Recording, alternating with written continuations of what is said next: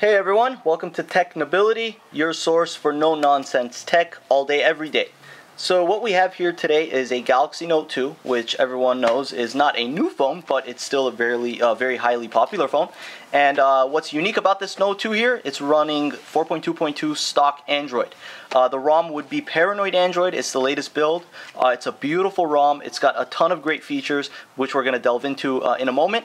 But I just wanted to go ahead and let you guys know that if you do want to download this ROM, I will post a link below to the XDA forum to where you can find it, as well as instructions on how to root. I would post a how-to video for you guys, but to be honest with you, rooting this phone is pretty damn easy.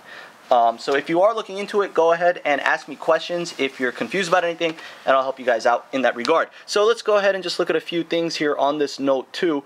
First thing first, let me just go to the settings and show you guys how this is laid out. As you can see, it's a tablet layout here. On the right side, you have whatever setting it is that you're under. So for example, if I go to sound, you have all of the various options right there on the right-hand side. Same with display, storage, etc. Now you may be asking yourself, what features do you get with this specific build of stock Android? Not many, but that's the great thing about it. It's very simple. It's very minimal. It's stock Android. You're not going to get all the bells and whistles that you will get with TouchWiz, but in my personal opinion, I think that's a good thing.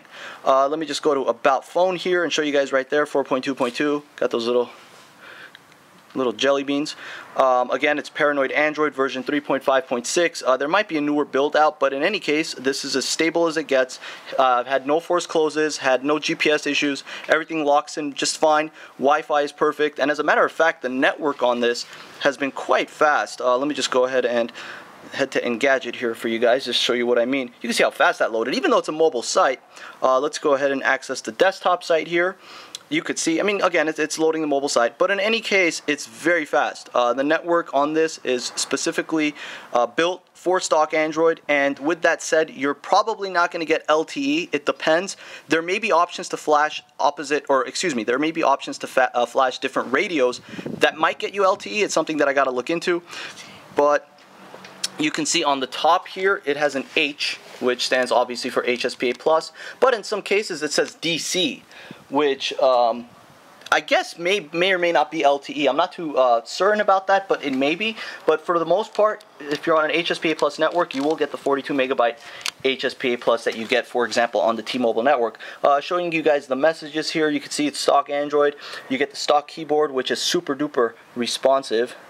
Very responsive. Let me turn up the volume here so you guys can hear it. I love that clicking noise. There's just something about that clicking noise that I really like. The responsiveness is great. Everything is beautiful. The autocorrect is fantastic. It's the stock Android messaging app, which in my opinion is the best messaging app that you can get on Android. Same with the camera. You get the stock camera. Now, here's the thing. When you flash this ROM, guys, keep this in mind. You're not going to get all the TouchWiz features with the camera. You're going to get the stock camera, okay? And if you just hold down right here, it's taking HDR pictures. You can flip over to the front-facing camera, as you can see right there. So the camera's functional, but it doesn't have all of the bells and whistles that you get with TouchWiz. Now you can see right there, there's a DC. So that may or may not be LTE. Do I have speed test installed on this? Let's just go ahead and run a quick speed test, because I know how much you guys love speed test and benchmarks. So let's see here. All right, I'm going to do it while it's on DC. Okay. See what kind of speeds we get. DC, huh? DC Comics. Might as well say Marvel up there. It's a Superman phone. Okay, well, just solid, you know, Look, here's the thing, guys. Now, you're looking at this and saying, well, that's not crazy LTE speeds. But let me give you some worldly advice. First of all, we're in a very close-knit area right now doing this video. And number two, anytime you have anything from 5 megabytes to, say, 10, you're really not going to notice much of a day-to-day difference in speeds, say, when you're web browsing or sending an MMS image or whatnot. Because if you're sending an MMS that's a megabyte, regardless of whether you have 10 megabytes download or 5 megabytes download, it's going to send at about the same speed. So with that said, you can see right here you have the app drawer, quick, very smooth, immediate response. You got the widgets tab. Obviously, you get all of the stock Android widgets, email, Google Keep, directions, contacts, attacks, etc. You got the first and quick settings. You got the first notification bar, and of course you have the quick settings. You can access it in various different ways. It's customizable. As you can see, if I swipe down from the left, I get the regular notification bar. If I swipe down to the right, I get the quick settings, or I believe if I swipe down with 2 fingers, I get the quick settings, or you can just click it here. Many ways to access it, which is great. One of the things that Android's done that separated itself from all the other operating systems throughout the years is really do a great job with this notification system that they have. The quick settings is something now that you see in iOS 7, for example. iOS 7 now has the, what do they call this?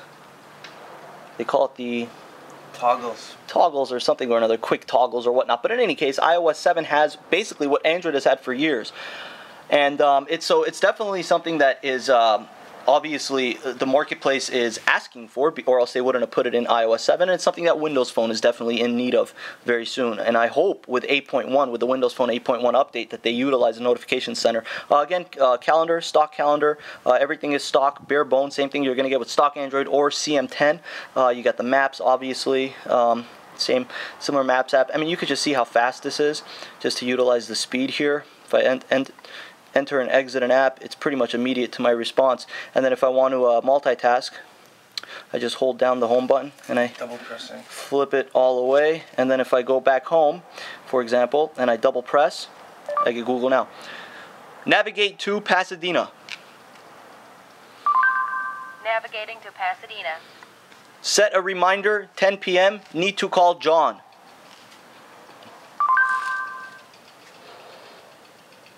Cancel reminder to call John. Alright, didn't set the reminder, so it's not going to cancel it. But, you know, the gallery obviously is a stock gallery, so you're going to get the stock gallery. And the thing with the stock gallery is, if I go here to the camera and I click on one of the images, I can zoom out, and I could basically swipe up. If I don't want to delete it, oops, went to the camera, I clicked on the camera icon there, I can always undo that deletion. But in any case, it's a great ROM, great build. If you want to see what games look like running on it, we're going to run the original Angry Birds here. It's a classic, guys. And it's a T-Mobile version of the Note 2. Alright, so just go ahead and run the game here. That right there was Varo, who is our senior editor here at Technability. I'm going to be introducing him in a video soon. You want to just say hi? Hi, how you doing, guys? There you go. He's going to be doing some videos as well as being the senior editor for the website. So you can see Angry Birds runs super smooth, and exiting it out is just as quick. Benchmarks we have. You want to do benchmarks? Let's do benchmarks. All right, let's go to Quadrant here. See, the unique thing about us guys here at Technability, it's no-nonsense tech, man. We get to what you guys want to see, day-to-day, real-life use. We don't go through the bells and whistles and all the little nonsense and advertising and everything that comes with a lot of these tech reviewers that you see on YouTube. With us, with Technability, no-nonsense tech all day, every day. So let's go ahead and run a benchmark here on the quad-core I believe it's 1.7 gigahertz quad-core Exynos processor, 2 gigs of RAM, expandable memory, expandable battery, 3100 milliamp battery, which is super-duper great, guys. The battery life on this phone is fantastic. You know, the Note 2 definitely gets a notch, is a notch above in battery life. You can see the phone. Of course, a lot of people know what the Note 2 looks like, but just to give you guys an idea of the build quality, in my opinion, the build quality on the Note 2 is just as solid as you would get on the HTC One. And the reason I say that is because it's sturdy and the backplate's removable, and there's multiple different backplates that you can purchase for this phone. So let's go ahead and push yes here. Let's see what kind of scores we get.